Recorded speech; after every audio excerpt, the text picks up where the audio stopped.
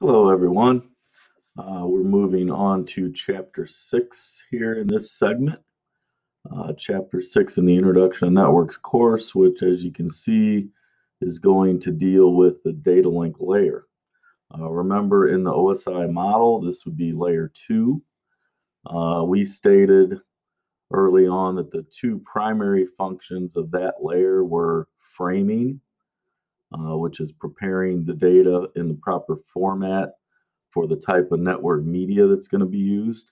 And then secondly, error detection. I want to emphasize the word detection and not correction. So it can detect frame-based errors, but it'll simply drop the frame.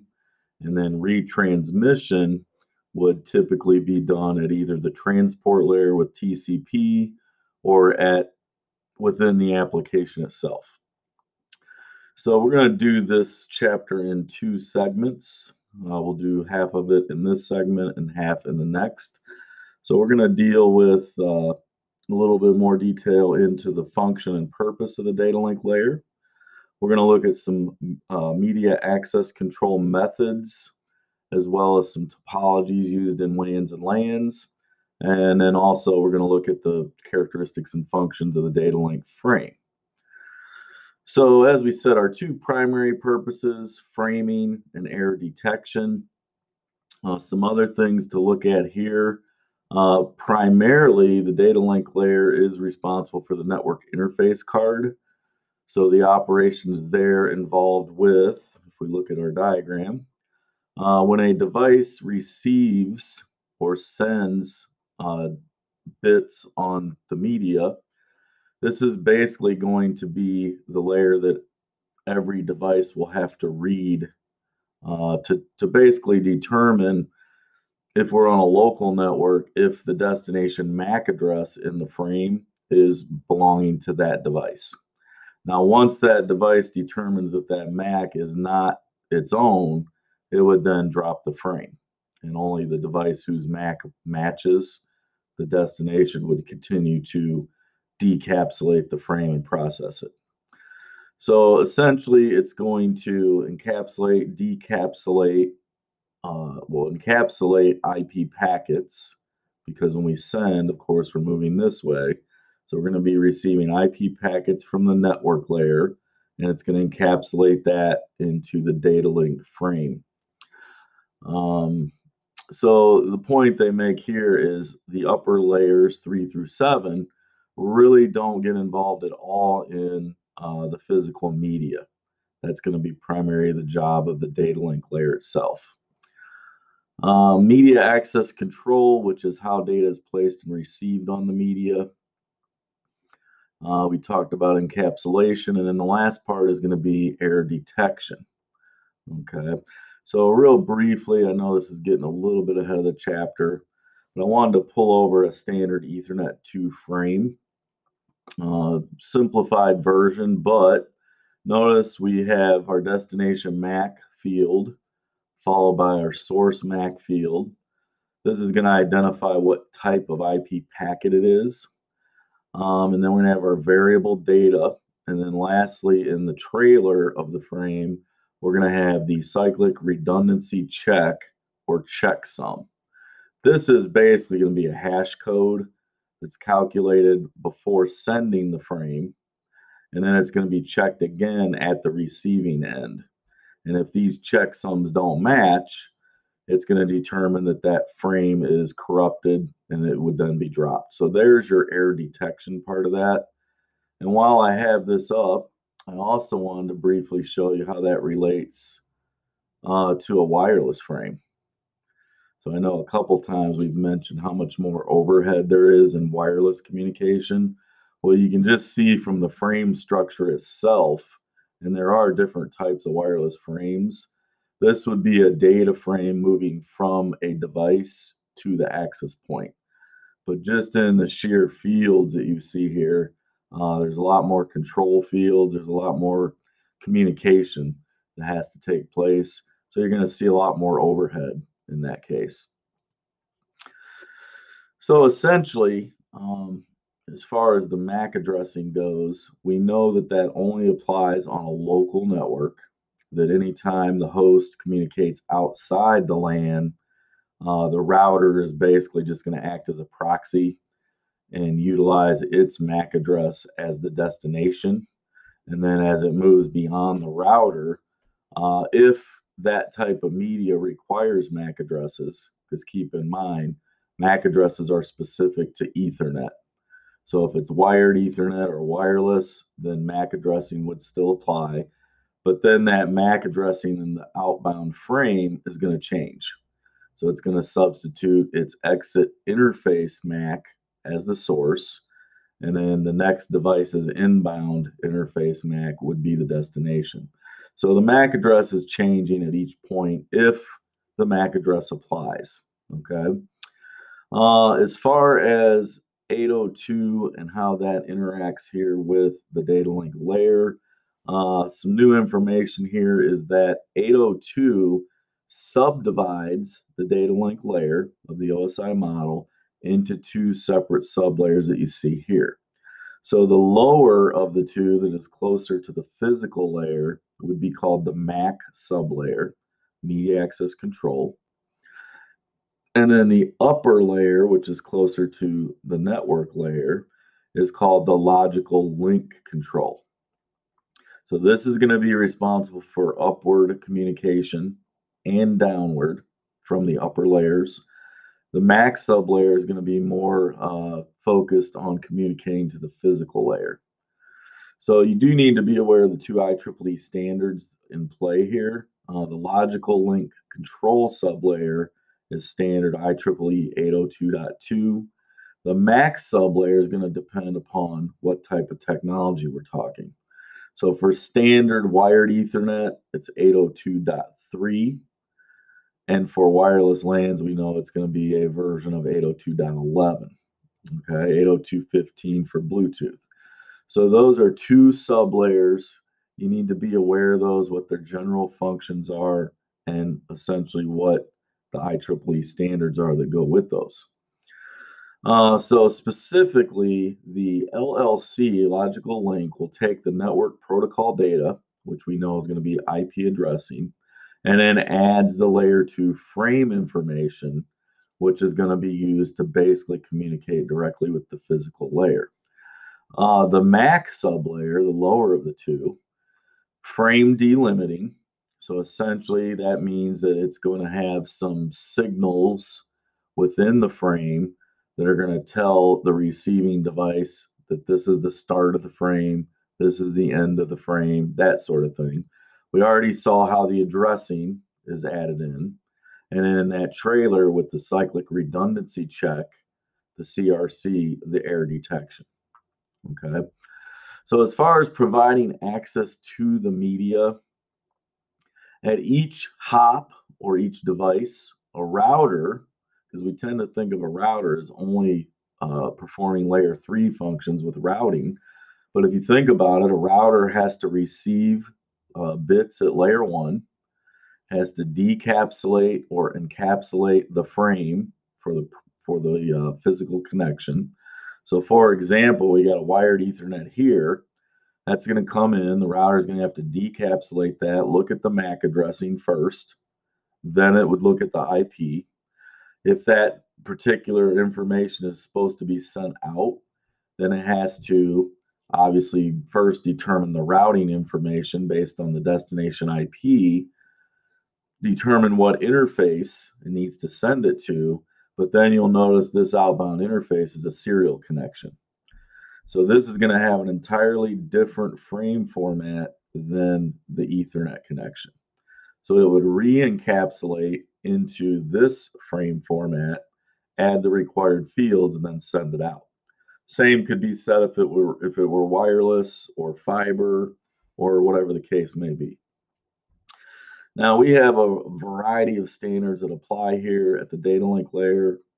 IEEE we just mentioned, ITU, International Telecommunication Union, ISO, and of course ANSI.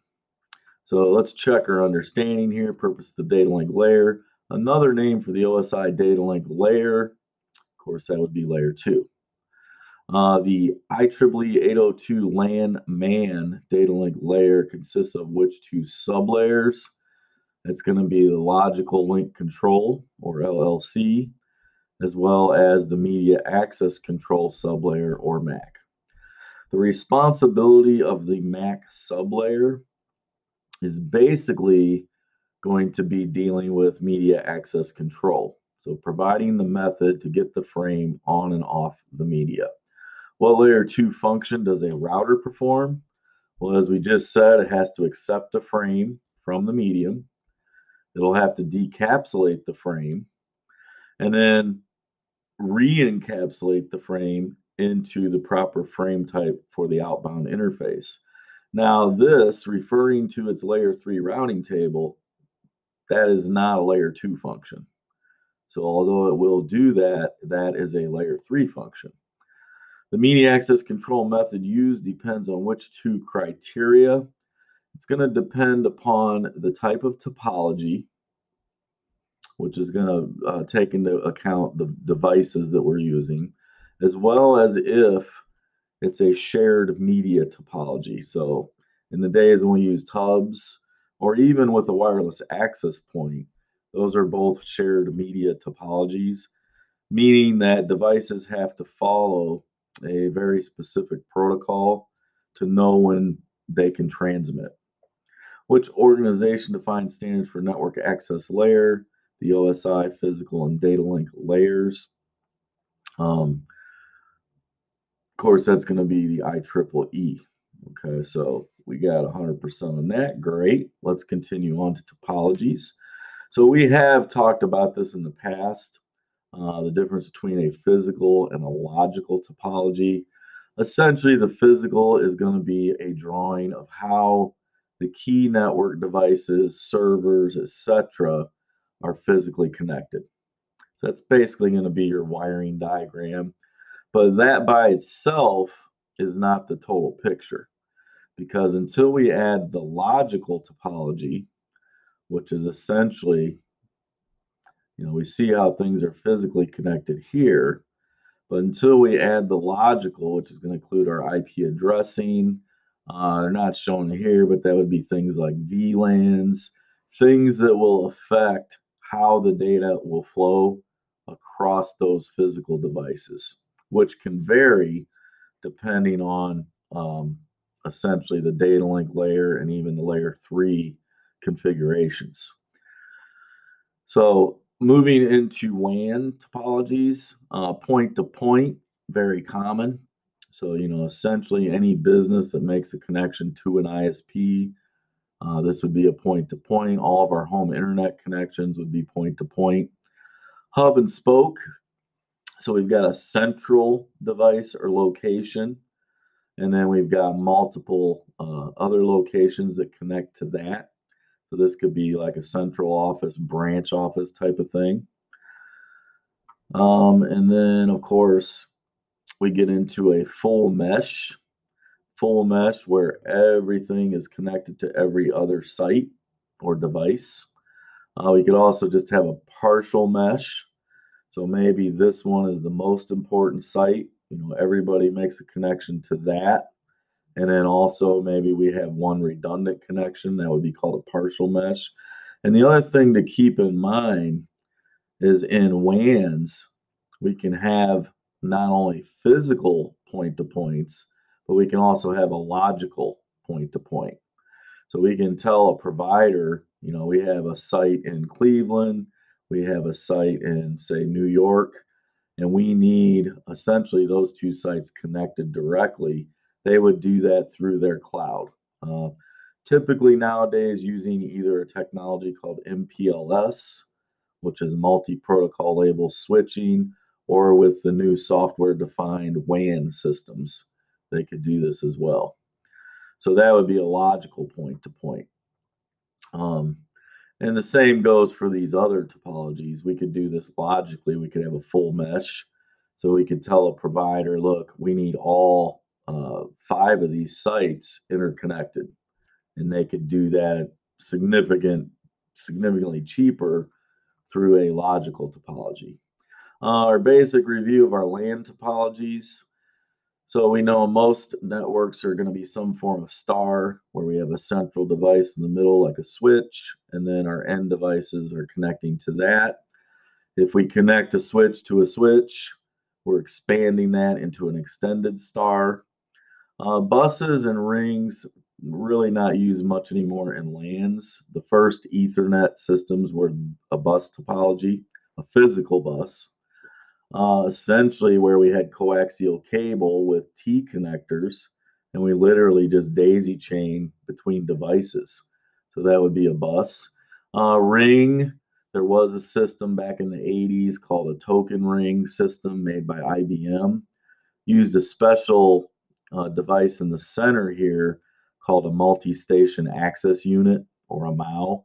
And essentially, when one device would transmit to the MAU, it would go into what's called a ring in port, and then it would go out the very next connected ring out port. And then it would go back and out, back and out, back and out. So essentially, if you look at the logical flow, it's moving from device to device. Even if this device needed to talk to this one, it wouldn't do so directly. It would have to go through each ring in, ring out port until it finally got to that ring out port. So this brings up a good point that our physical and our logical topologies could be different. So here's a case where we had a physical star because we have a central device and these are physically wired to it. But when you look at the way the data is logically flowing, it's flowing in a ring. So physical star, logical ring. Essentially, with a modern star with a switch, we have a physical star, but then you could say that we have a logical point to point through the ports, or even a logical bus. Because if we just have the two devices on the bus, and don't forget we're operating in full duplex with a switch, it could still be considered a bus logically. So half duplex, full duplex, we've been over that. Half duplex, we can transmit or receive, but not simultaneously. So hubs only allowed half duplex. Wireless access points also only allow half duplex. And then full duplex is going to be a switch. We're transmitting and receiving simultaneously. Access control methods, this part is a little confusing, typically because our modern wired Ethernet systems no longer use this access protocol. But back in the days of hubs, there was a protocol that Ethernet used called CSMACD. And you can see it's used on legacy bus topology Ethernet LANs. So either with hubs or with the coaxial cable systems. But essentially what would happen, this is now a shared media, and all the hosts are in contention with each other to use that media. So the first step of this was carrier sense. Essentially, the host that wanted to send would check to see if there's already a signal on the media. If no signal is detected, then any station could transmit. So that's the multiple access part. No priority given. But the truth of the matter is, there could have been two or more stations checking step one at the same time. So this one's checking, there's no signal detected here because maybe the signal from this one is only here at that point. So what's going to happen is somewhere on this media or on the hub, there's going to be a collision. Okay, the frames are basically going to be destroyed, and then they built in collision detection. So what would happen essentially is they would collide, the frames destroyed, the signal level would be higher than normal.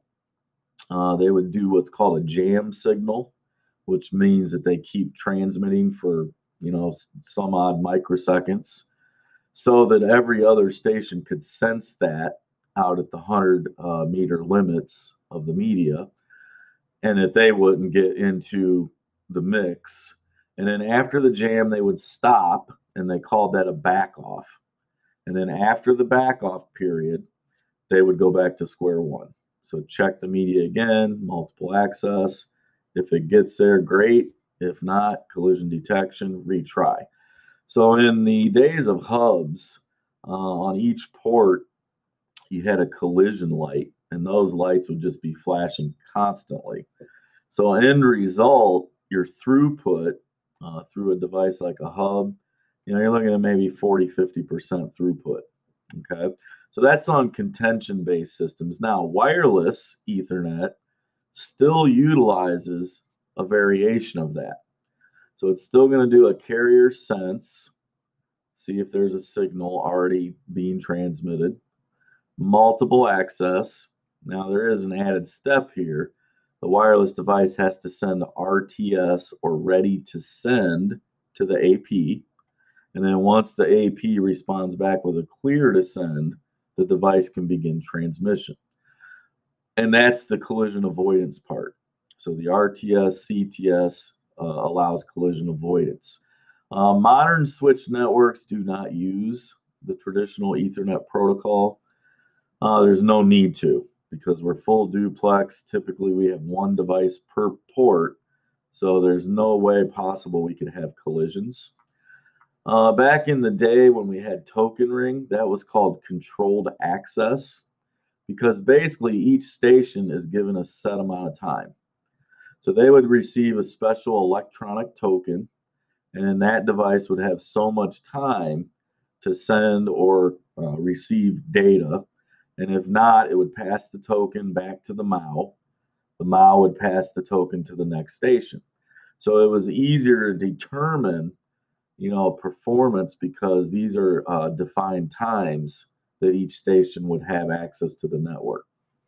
End result, it was a very expensive system. It wasn't designed to scale very well.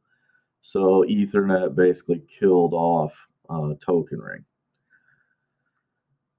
So this section is going to basically explain what I explained in the previous graphics, how CSMA-CD works, CSMA-CA used in Wi-Fi. So let's check our understanding. Which topology displays networking device layer IP addresses? That's going to be our logical topology. What kind of network would use point-to-point, hub and spoke, or mesh topologies? Typically, those are going to be WAN topologies. Which LAN topology is a hybrid? That would typically be your extended star, because each section is a star, but they might have a point-to-point or a bus connection between the switches. Which duplex communication method is used in wireless LANs? As I said, that's going to be a half duplex system. And which media access control method is used in legacy Ethernet LANs? So it's carrier sense, multiple access, collision detection. Let's give that a check. Yay, we got 100%. So with that, we're going to move on to the data link frame, and I'm going to stop this segment here. We'll pick up in the next section and finish off section 6.3 and 6.4. See you in the next segment.